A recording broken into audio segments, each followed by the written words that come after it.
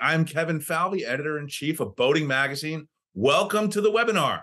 In this episode, we're going to have Peter Nolet joining us from IMTRA. Peter, tell us a little bit about yourself. Say hello. Hi there, Kevin. How are you today? Great, man. Thanks for joining us. Give us a 30-second spin about yourself. 30-second, but longtime IMTRA employee, love the outdoors, grew up a little bit on boats, but spent a lot of time on outdoor sports in general. That's great. Peter is the brand manager for thrusters for IMTRA. And today we're going to be talking about bow thrusters, stern thrusters, how to integrate them with your existing propulsion systems, and all kinds of stuff thruster related. Actually, Peter and I got together and had an in-depth discussion last week that we've recorded, and we're going to have you guys view it. And then following that, Peter will be available. It's a few minutes, watch it, maybe runs 8 or 10 minutes, check it out. And then Peter will be back here live with us to answer your questions directly. So I guess without any further ado, we can go to the videotape. Hi, everybody. I'm Kevin Falvey, Editor-in-Chief of Boating Magazine. And today I'm here with Peter Nolet, Brand Manager for Thrusters for IMTRA. Peter, good afternoon. How are you today, Kevin? Good to talk to you. Good to talk to you. We're going to talk about thrusters today. Peter's going to share his experience, expertise, and knowledge about thrusters and about integrating thrusters with joysticks. Peter, let's start right off with that big word, big phrase, joystick integration. What the heck is it, and why do I want it? The joysticks are really cool in that they automatically will join in your main propulsion, with a bow thruster or a bow and stern thruster. Depending on the version. And it's software driven to join the two systems together. And basically the main propulsion side is who has the joysticks. Volvo started with the joysticks, and everyone kind of went that way, and everyone's got one now, whether you're a gearbox or engine guy. So it didn't make sense for us to have our own. And we felt it made more sense to partner with everybody.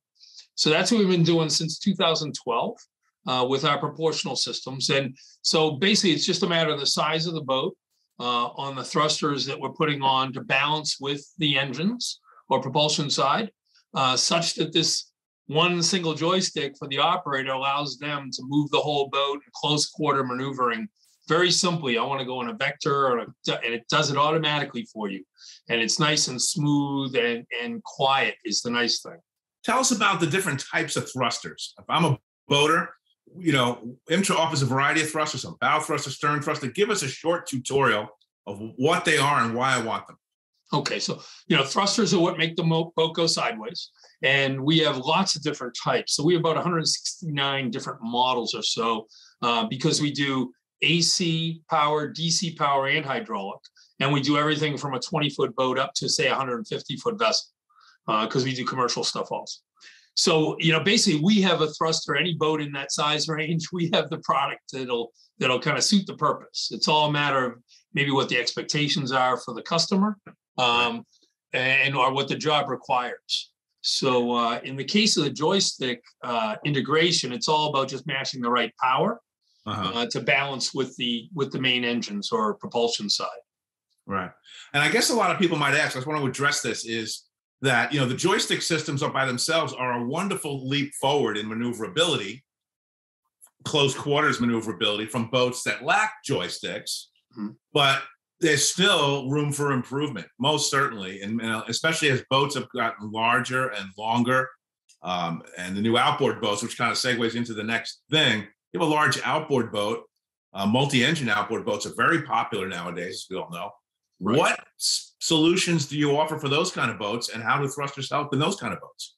So it's nice that the big engine guys, so Yamaha and Mercury, when they first started doing all these, multiple engine boats, they came up with a joystick already that worked on just the outboards, kind of like Volvo with IPS. Okay. They say you don't need a bow thruster for these systems, but they found that as the center consoles were eclipsing 50 foot, that it was asking a lot for the power at the stern to control the bow.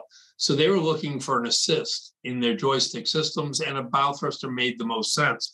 So they reached out to us a couple of years ago, and we've been working with them. They just launched at Miami show this past year, OEMs first, integration with a bow thruster, and then probably next year after pandemic times are challenging for all of us a little bit, but as they move forward, they are going to be launching this for recreational boats also.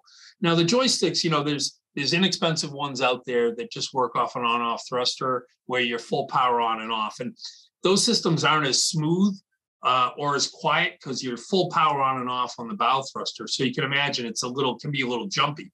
Versus newer systems are nothing but proportional thrusters. Okay. Uh-huh.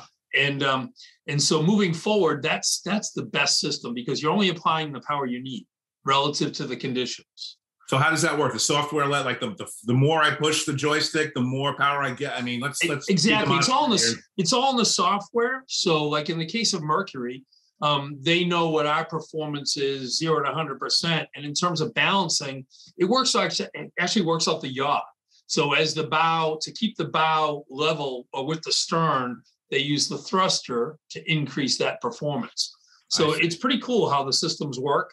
But again, it's why Mercury is launched and Volvo IPS was last year, adding a bow thruster into their systems. Right. So any existing recreational boaters, I know I've reached out to a few people that I know that had IPS boats that were like, yeah, I can add a thruster now, because before you could add a thruster, but it would have no integration. It'd be a standalone item. So now building into the same joystick, it's one control to make all those maneuvers automatically, which is really nice. Oh, that's pretty huge. Yes, you're not manning two different sets of controls. Right. You're just trying to move the boat, get the boat to do what you want. Correct. Instead of worrying about what this device is doing and what this device is doing. Right. And for the novice boater, or for someone that's not super experienced, it really makes their life so much easier, and part of the challenge we have in boating is people want to get in and go. They don't necessarily want to take the time to learn how to use their boat in all those conditions. Right. So having the improved maneuverability really makes their life much better. And, the cost difference on these joysticks can vary quite a bit. So they go from, inexpensive ones might be $6,000 and really expensive ones might be $15,000. It just depends where they fall. Overall, the cost of those, it's like most things that are new, the cost is coming down a little bit. And certainly as there's more competition on those products too. So again, Mercury was the first on the outboard guys and just doing it, whereas every other engine, shaft drive, inboard engine guy or gearbox guy has had a joystick. So, and they follow along very quickly. So we would hope that other outboard guys will follow along after, which is really getting exciting for the industry, I think. Right. I just want to make one comment, Peter, about the beginner boater, the novice boater. Absolutely. Anything that aids in maneuverability is certainly, I'm sure, really desirable. But as an experienced boater, I'll go on record and say that, I love having aids to maneuverability. There's definitely situations, I look at it as tools in a box. If my toolbox is full, I can get the job done better and probably easier. It's not that I can't get the job done another way, but I can get it done easier. So it's a wonderful convenience. And, we go out on our boats to enjoy ourselves. And anything that can enhance that enjoyment and make the day go easier is, I'm all in. Yeah, you don't want to spend a great day in the water and then you come back to the dock and in half an hour, it can kill the whole day if you have a bad docking experience.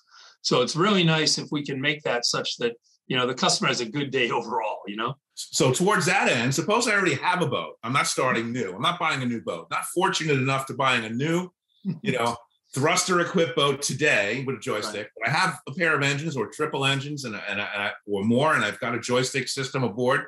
Can I retrofit my boat?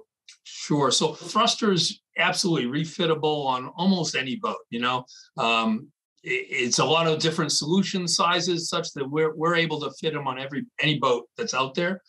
Interested distributor for Sleipner for all North America, and we have a dealer installer network all around North America, including the Caribbean, such that if you got a used boat and you'd like to have a thruster installed, we usually have a dealer, in place close by. We also have mobile guys that can travel around. So usually we can take care of the customers pretty easily. They'll fall back to us in terms of helping spec the system, that kind of thing, possibly, but they're usually pretty good. So now tell us about, we had a preliminary discussion. You mentioned the external thrusters, and tell us a little bit about the application of those and what the advantage is and tell us what that's all about. Sleipner started with their own for twin stern drives some time ago. And then there was a company out of Austria called Extern that came up with like a pod that was mounted for, it was really designed for slow boats, not a planing boat, sailboats, that kind of thing.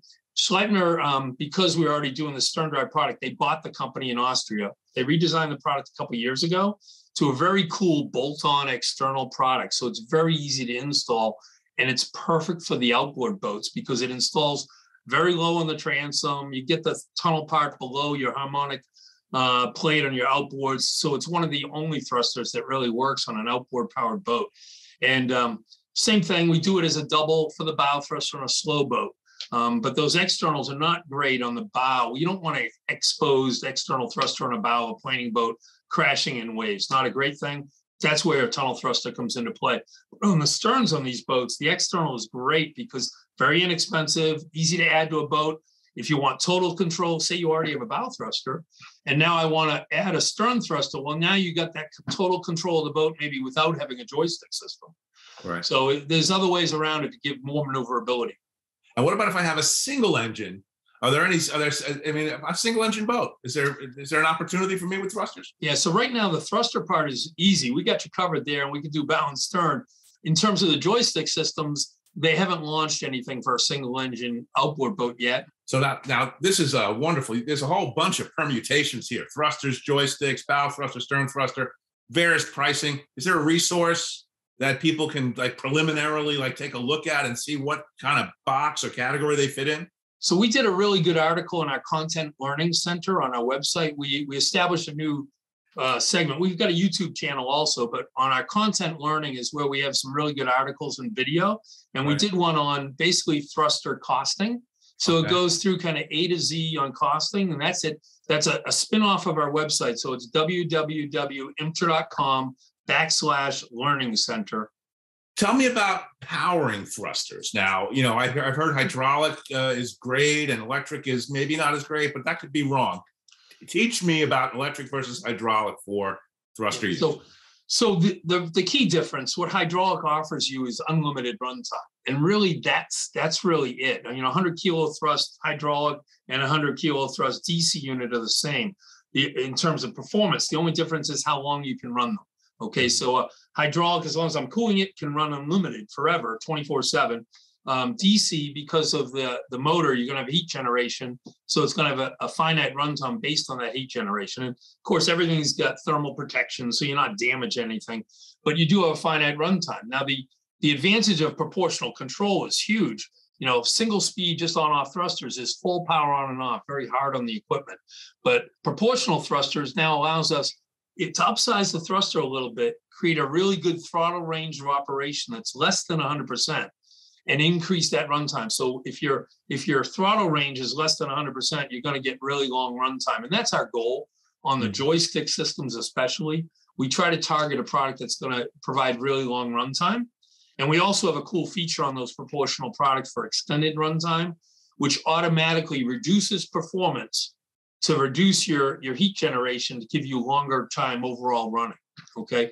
In the case of some of the joysticks, you don't need 100% performance. You only need a little bit in terms of balance with the engines. So a lot of times those joysticks give you a long runtime anyways. Yeah, because the joystick systems do work. I mean, it's not like they work great. They work great, I should say, but it's not. It's like anything else. And now you have this complementary thing. You can get to an even higher place of maneuverability. Right.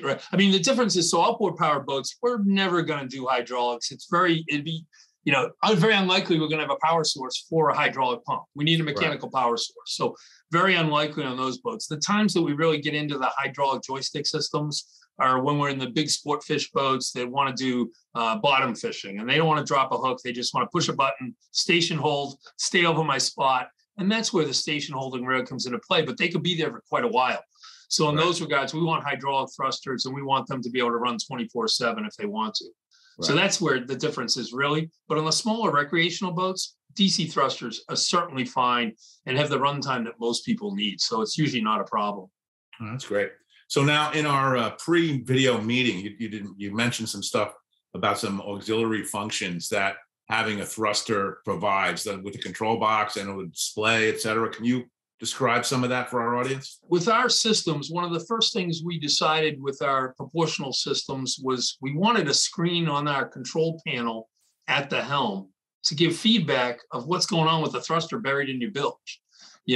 And so we have a small little screen on our proportional panels that gives you real-time feedback of your runtime. So you never, without knowing how much you got left in terms of your runtime, so you're not going to get stuck in an operation where all of a sudden the thruster stops running for your thermal shutdown. Right. And then you're stuck because on those joystick systems, if one part of that equation is out, your thruster, one engine, the system doesn't work. Okay. So you really want to have that part working and working properly. So again, the feedback's really good because, boating, as we all know, if you can plan on something, you're in great shape. It's the surprises that are really the problem. So that's one thing. And then the other thing is we built a hold function into our panels. And this was really for the dockside use. And it was in mind for a guy that you want to single hand a 50-foot yacht. So now you can come down to the boat, turn your bow and stern thruster on, pin it to the dock, untie the boat yourself, back on board, and away you go. So with bow and stern and that hold function, you can single hand a bigger yacht without a problem. Or, you take a boat out without experienced crew. You can go out with just friends that really have never been on a boat. You don't have to worry about, hey, do this, do that. Sometimes you don't want those folks helping because they might get hurt. They just don't know what they're doing.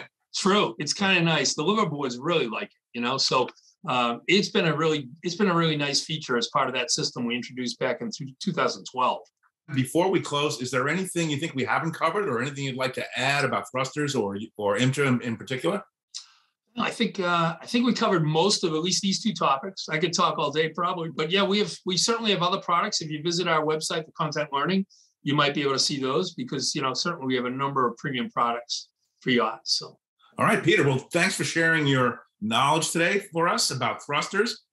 Peter Nolet, product manager for IMTRA. And stick around because there's going to be a live session right after this video if you're watching it on its first airing. If not, that live stream video with reader and viewer questions will be archived as well. You may be watching it that way. At any rate, we're going live in just a minute, and we'll see you then. Well, hey, everybody, we're back.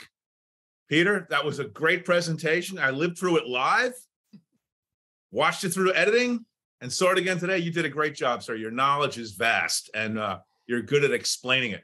I hope some of our viewers and our audience here today will have some good questions for you.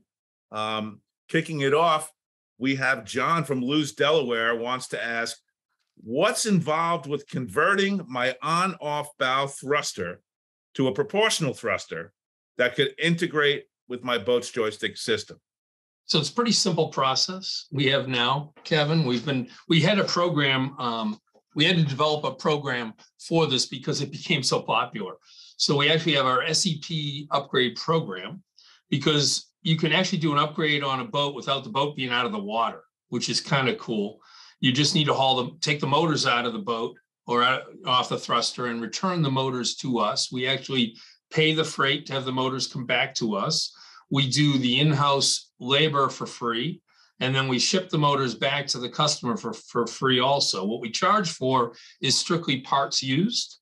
So we have an upgrade because the motor really is the same motor. We're just changing the way we control it. So it's real easy for us to upgrade. The biggest change is on the boat itself and the control system. So usually what we'll do is we'll ship the control equipment to the dealer, and the dealer will ship the motors back to us and then start the process of changing out the control system so that when we ship the motors back, they can just drop the motors on the boat, do a little startup process, and be all set. So it's an efficient way of doing it. We did have to put a pause in that program this past year relative to some supply problems. So we did put a hold on the program for 2022. We're waiting for an update on a kind of product availability because we hope to reopen that program for 2023. But it's a very simple program.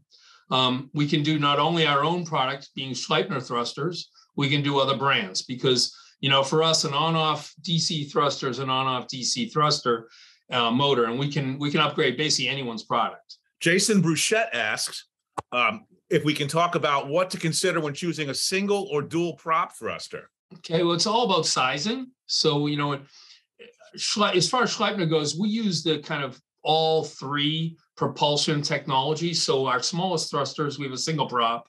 Then we transition into twin tandem props with a singular shaft spinning both props together. And then on our larger units, we go to twin counter rotating, which is the most efficient way to move the most amount of water in the smallest opening, is twin counter rotating. The only reason to do the single props on the small units are to, basically we get enough thrust out of them, but really it's to save money, on a single prop unit, really, because you can't move the same amount of water in the same opening with a single prop that you can with a twin counter or twin tandem.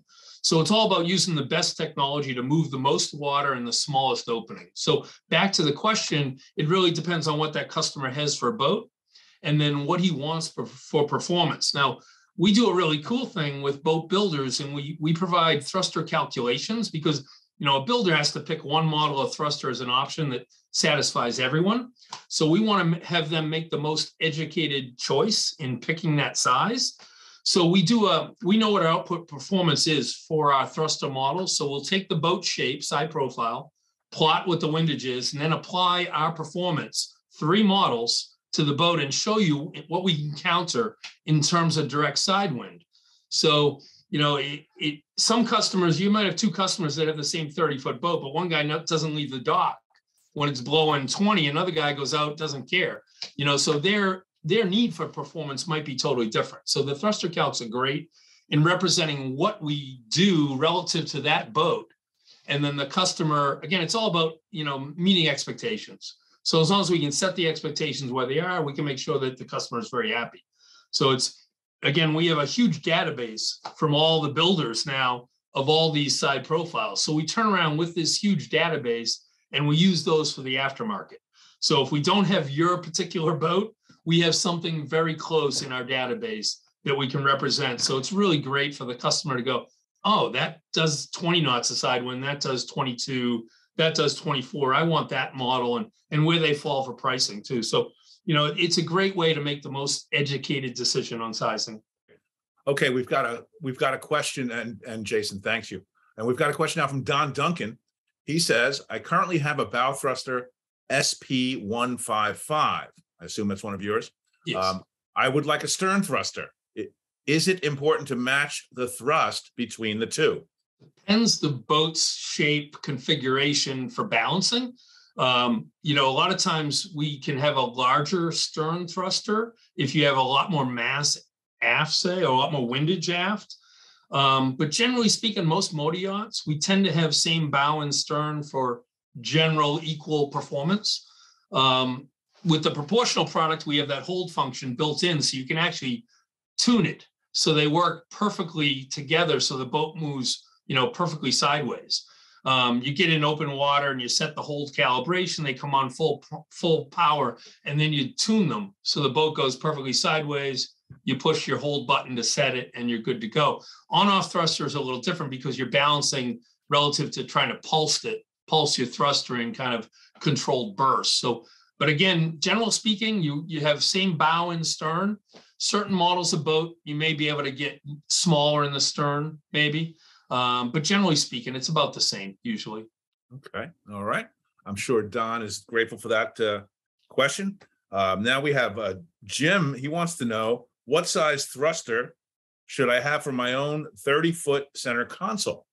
Again, it's his expectation. What does he want for performance is usually the first question we have for that aftermarket customer, because, some customers may have a greater expectation for the product than others. So we want to figure out what his expectations are. And then relative to that, we usually have a model that we can suggest that's going to meet his expectations. Generally speaking, 30-foot center console boat, you're into either our 140 mil tunnel thruster and like 50 kilo thrust, or up into a 185 mil and maybe the 60 kilo thrust unit. Big difference in tunnel sizes really between, you got a 5.5 inch and up to a 7.25 inch ID tunnel. So that's a kind of a big jump from one to the other. So a lot of times it's a matter of what fits best on the boat. We used to say in the old days, when I first started doing this in the 80s, the best thruster is the one that fits. So the right thruster is the one that fits the boat, Rule of thumb is it's what can physically fit, what you can reasonably power, and what the budget is. Those are really your 3 limitations on what you're installing, So generally speaking, we can help that customer. We talk to the dealer and we can fine tune it from there on what would fit his needs. All right. So we have another question. Steve Schreiber Right now, I have a bow thruster only. Is there anything I should be aware of if I want to add an external stern thruster? Just balancing with whatever models in his bow in terms of performance. So you don't want to, you wouldn't want a 100 kilo bow thruster and then, go down to a 50 kilo stern thruster. Too big a disparity, So you'd want to try to balance. So you'd want to know what's in his bow and try to match somewhat equal performance. Jim Conlon asks, is there any battery type that's preferred, AGM or lead acid? I guess it means flooded cell conventional battery versus AGM. Right. Thrusters generally we've migrated to the AGM batteries. And because in the case of a bow thruster, you can get a sealed AGM, so you don't have to worry about the venting. The AGMs are very good because they take a charge quite well. They have good cold crank on a start type battery. The newer things have lithium ion, and things are growing. That's a fast growing technology that we're really keeping our finger kind of on the pulse of, because it changes things on a thruster quite a bit because, lithium ion batteries don't have a voltage drop. So, and we plan for a voltage drop. I mean, on a 12 volt thruster, we rate the performance at 10.5 volts, such that if we've got a lithium ion battery powering it, you're seeing full 12 volts of powering. So it's going to give you higher performance because you're going to generate more RPM out of the motor. And at a higher voltage, though, it's going to have higher amp draw, which can reduce your runtime. So that's something we want to be cognizant of and make sure that we're discussing with that customer in terms of how he's powering and what's the best solutions there. But that's the new thing and that's a growing technology that, again, it's happening fast. Look at how fast things have changed for everybody in the past 10 years. We expect to see similar in terms of battery changing and that side of things in the next 5 probably. That'll be exciting for all of us, but certainly we gotta pay attention to. Right. How about some maintenance questions? You up for maintenance, little maintenance, like ownership issues? Okay, we've talked about. There you go. Maybe some ownership. What do I have to do to, a year, 6 months, a year, 2 years down the road? What's involved? Thruster maintenance is pretty simple for the most part. I mean, in general, all of us, you have anodes that you have to replace on an annual basis. Faster if you're in an area like a hot harbor or something where you see anodes erode faster. We did switch to aluminum alloy anodes back in 2010 because it's a much higher performing anode. It works not only in salt water, it works in brackish and freshwater also. So it's a very good anode. It started commercial industry switched over to those years ago. So, it was setting the basis for us to make that switch. So we made the, it's 12 years now that we made that change, and we're not looking back. The nice thing, the aluminum alloy anodes are lighter than zinc. So when you have them on a nose of a propeller, it helps that propeller come up to speed faster and slow down faster. So there's a benefit to the lighter weight of our anodes also. Other than that, you're watching for, check connections. You want make sure everything's tight. You don't want loose connections on a thruster because those would produce specific heating and problems. So you want to make sure, beginning of the season, you've got good tight connections, check them regularly. But other than that, it's pretty straightforward. We've gone to seal gear legs across the board, unless we're in our larger thrusters. So, unless you have an older product that's an oil-fed gear leg where you have to just monitor your oil inside, and the oil doesn't go away. That's to provide an internal oil pressure for your gear leg to offset the water pressure and longevity of your seals. So the only thing you're doing there is just making sure you have maintaining your level in your bottle. They say every 3 years or so is when you replace the oil in those older oil-fed gear legs. Mm-hmm. But other than that, it's really about it. Older units with the brush dust, that kind of thing, because Series 1 motors are the popular thrusters in the past. We say when you're breaking in your brushes, usually that first year is kind of break-in period. Pull the motor from the boat, blow it out with high pressure air, put a mask on, blow it out with high pressure air, clean out that carbon dust, because it can kill the efficiency of those DC motors. You don't want that to build up because that's when you see it exhausting and coating that compartment as if you let it go. So first thing is to clean it out and then just monitor it over its life. And that's about it. It's pretty straightforward on a thruster. And obviously battery power, you're going to check battery power beginning of the season and kind of monitor it as you charge. So again, pretty simple stuff for a thruster. Thanks, Peter. So folks, this entire presentation is going to be archived and available on our website. and you can review it in the future, and you can reach out to IMTRA directly, probably get Peter on the phone if you tried, and have your questions answered. So we'll give you another minute maybe here. Peter, is there anything you might want to say to our boating audience while they're formulating possibly their last questions? We talk about maintenance. The only other thing I left out was anti-fouling. So, Okay. a thruster is below waterline, tunnel thruster in a tunnel. So you want to treat, if it's a boat that's, these center console boats that live on lifts where you don't bottom paint, you're not too worried about, treating the gear leg prop, that kind of thing. But if the boat's living in the water, you certainly want to anti-foul your gear leg and your prop or props if you get more than one. And the inside of your tunnel, same way you treat that like you would your bottom of your hull. On our website, we have an older, because we're not paint experts. So we reached out to Interlux back, years ago, and they gave us their recommendation on our bronze gear leg and our composite props. They're fiberglass reinforced props, so they're very strong, but they're different in how you treat those versus the bronze gear leg. So we have their recommendation on our website. It's an older one, meaning the products have changed from them, but the method that you use is still the same. And same for whether another brand of paint, they're gonna have their own method, similar, but their own products. So again, you just want to follow along. And of course, you want to make sure that you do anti-foul because you don't want to have growth buildup on the prop, especially. You build up growth, you lose 25% performance really quickly. So pretty important anti-foul. I guess we've been so comprehensive. You have been so good that you have answered the world's questions about thrusters, at least for today. Right. So again, folks, we're gonna say, look for the archive version of this. Reach out to IMTRA directly. There's links available. And I thank you for joining us today. Until next time, this is Kevin Falvey with Peter from IMTRA, and this has been Boating Roundtable. Thank you for joining us.